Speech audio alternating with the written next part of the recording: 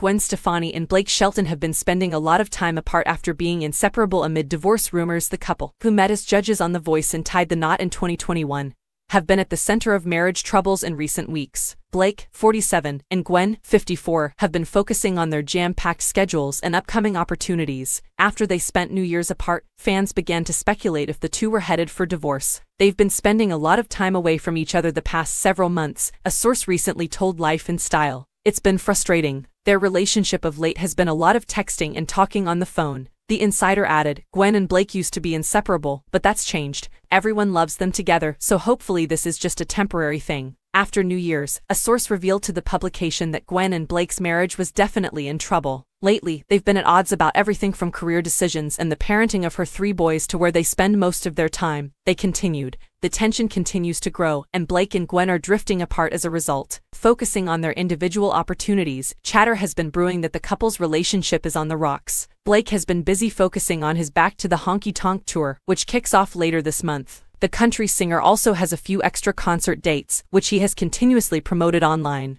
Blake has also been busy with the new Las Vegas location of his bar and restaurant, Ole Red, as well as promoting Season 2 of his bar-themed game show, Barmageddon. Gwen also has some exciting things coming up, including a performance at the 2024 Minnesota Yacht Club Festival. Adding to the list, Gwen will appear at the 2024 NFL Super Bowl 58 and will perform at the game's TikTok tailgate. She recently announced she would be rejoining her band, No Doubt, for an upcoming show at this year's Coachella.